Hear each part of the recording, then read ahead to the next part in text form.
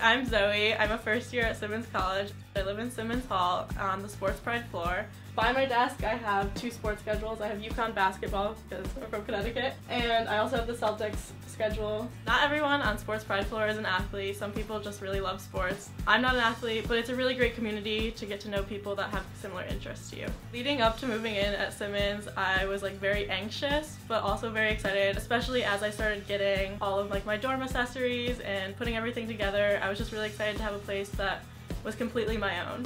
So this is my desk area. I have inspirational quotes on my wall so that I stay inspired while I'm doing my work. When I first got to school, I thought it was really boring in here, so I decided to make these flowers out of tissue paper that I just got at Target. I chose a nautical theme for my room, mostly because I'm very relaxed at the beach and I love the beach. I also chose a lot of pictures just because I was very homesick at the beginning of the year, but with the pictures it really helped. So a great way that I made friends when we first got to Simmons was leaving my door open. It gave a sense of community on our floor, and we quickly became friends with most of the people on my floor. My closest friends are the people on my floor. Living with a roommate kind of came easily to me because I've always shared a room at home, but obviously it's not someone you're related to, so it's a little different. There's times where you might have to say to your roommate, listen, I need to study. Is it okay if you leave the room? Or is it okay if I turn off your Netflix?